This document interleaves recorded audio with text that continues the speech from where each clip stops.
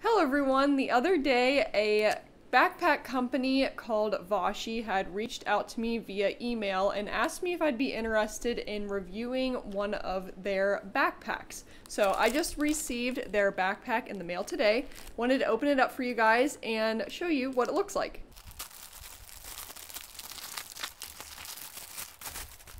Alright, so here's how the backpack comes packed. I chose this nice teal bright blue color because I thought it was very nice. They have a bunch of colors that you can choose from, but it was really convenient because they reached out to me around the time that I was making my What's in My Disney Park Bag review video, and so I'm excited to potentially see if this is a good new backpack that I can use for my park days. So here's the backpack all out. I tried to open it up as much as I could without having anything in it. It has this nice big pocket in the front and a nice little clip that I'll probably keep my keys on, and also it has a nice big inside pocket that has another zipper compartment here, and then another little flap that you can store things inside. So it has a nice space on the inside to store a lot of things. I think it was titled as a lightweight backpack, so it definitely is light, which is something that I'm looking for when I go to the parks,